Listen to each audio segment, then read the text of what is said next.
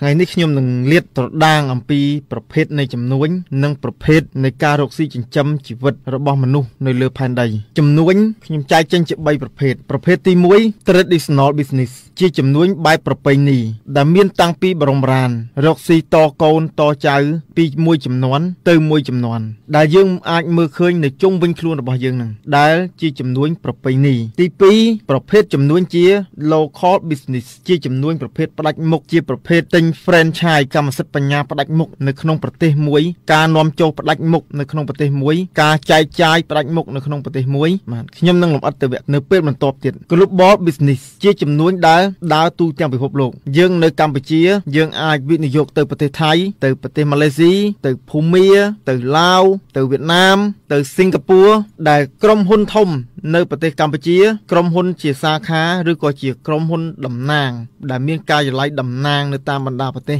ដែលខ្ញុំរៀបរាប់បំបញ្ញមិញហ្នឹងធ្វើឲ្យការផលិតនៅប្រភពចំណូលមិនមានត្រឹមតែប្រទេសកម្ពុជាទេគឺ4-5ប្រទេសជាងហ្នឹងគឺហូរចូលមក head office នៅក្នុងប្រទេសកម្ពុជានេះយើងឃើញតែចំនួនធនាគារដូចជាឧទាហរណ៍ដូចជាធនាគារ Asilida អញ្ចឹងគឺយើងឃើញមានបើកនៅឡាវឥឡូវឃើញបើកទៅប្រទេសផ្សេងៗទៀតអញ្ចឹងតាក់ទងនឹងចំនួន global business នេះឲ្យតែបើកចាប់ពី2ប្រទេសទៅគឺរាប់ថាជា global business ហើយមានន័យថារ៉ាន់ច្រើនប្រទេសហើយឲ្យតែមាន2ប្រទេស3ប្រទេស4ប្រទេសទៅគឺអាចរាប់ថាជា global business system ហើយមានន័យថាប្រភពចំណូលមិនពឹងតែលើចំណូលតែក្នុងមួយប្រទេសមាន2ប្រទេសឡើងទៅគឺរាប់ថាជា global business ជាប្រភេទចំនួនអន្តរជាតិហើយជាចំនួនឆ្លងប្រទេសអញ្ចឹងបន្តិចទៀតខ្ញុំនឹងលម្អិតអ្វីទៅជា traditional business អ្វីទៅជា local business អ្វីទៅជា global business អ្វីទៅជា traditional business គឺអ្វីទៅជាចំនួនប្រពៃណី local business ចំនួនផ្ដាច់មុខនៅក្នុងប្រទេសមួយ global business ជាចំនួនអន្តរជាតិដែល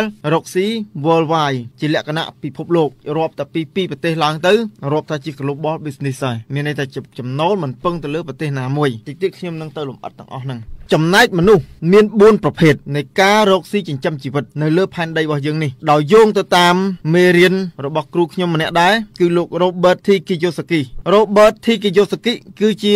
អ្នកសរសេរសៀវភៅដែលលក់ដាច់ជាងគេដែលទទួលបានជោគជ័យនិងប្រជាប្រិយភាពលើសលប់នៅលើពិភពលោកគាត់គឺជាគ្រូបង្វឹករបស់ខ្ញុំផងដែរហើយគាត់ក៏ជាគ្រូដែលបានវឹកវើតកែក្រុមហ៊ុននិងតកែចំនួនធំខ្នាតលំដាប់ពិភពលោកដែលសម្រាប់អ្នកស្រាវជ្រាវផ្នែកចំនួនជាច្រើនបានស្គាល់លោក Robert T. Kiyosaki ដែលខ្ញុំនឹងទៅលម្អិតពីជីវប្រវត្តិនិងការនឹងច្បិចយកវគ្គបណ្ដុះបណ្ដាលដែលគាត់បានចែកចាយមកបកស្រាយគាត់គឺជាជនជាតិជប៉ុនដែលគាត់បានបែងចែកមនុស្សនៅលើពិភពលោកនឹងដោយរកស៊ីចិញ្ចឹមជីវិតជា4កាត់ត្រង់4ប្រឡោះផ្សេងគ្នាដែលភាសាអង់គ្លេសយើងធ្លាប់ឃើញនៅក្នុងសៀវភៅតាមបណ្ណាល័យគឺយើងធ្លាប់ឃើញសៀវភៅដែលបកមកជាភាសាខ្មែរឪពុកអ្នកមានបង្រៀនកូនអ្នកក្រហើយគូចេញ4កាត់ត្រង់4ប្រឡោះ ESBI E ហ្នឹងគឺ employee S self employed B business owner I investor employee អញ្ចឹងប្រឡោះទី1នេះ employee បុគ្គលិកឬក៏កម្មករឬក៏អ្នកធ្វើការស៊ីប្រាក់ខែអ្នកធ្វើការឲ្យគេ S self employed គឺជាអ្នកលក់ដូរបង្កើតប្រាក់ប្រភពចំណូលខ្លួនឯង B business owner អ្នកជំនួញឬក៏ជាសហគ្រិនភាពជាតកែក្រុមហ៊ុនជាតកែចំនួនផ្ទាល់ខ្លួន I investor អ្នកវិនិយោគិនអ្នកវិនិយោគទ្រង់ទ្រាយធំឆ្លងប្រទេសជាច្រើនអ្នកដែលប្រើរូបមន្តលុយផលិតលុយទំហំធំអញ្ចឹងមនុស្សនៅលើផែនដីយើងនេះគឺមាន4ប្រភេទហ្នឹង